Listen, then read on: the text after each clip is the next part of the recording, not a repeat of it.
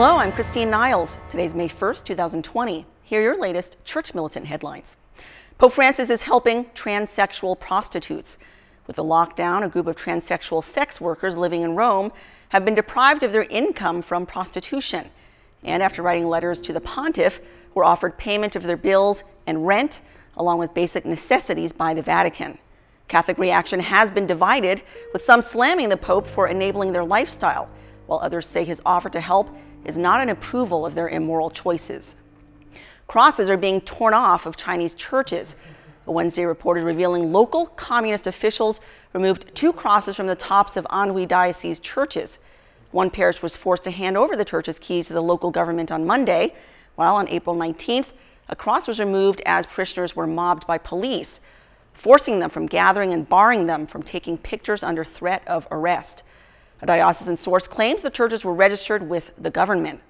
Local CCP authorities denied any involvement in the activities. Church doors will be reopening in Texas. The Archdiocese of Galveston-Houston said in a Wednesday letter they're beginning the first phase of loosened restrictions on its public mass ban. They're emphasizing social distancing during this process.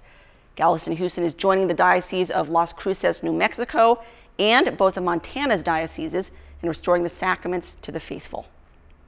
Facebook is increasing censorship of conservative voices.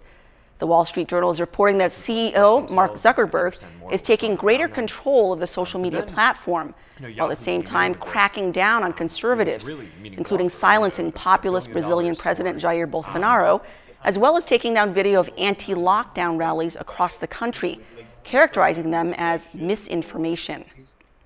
The Me Too leader is defending Joe Biden again.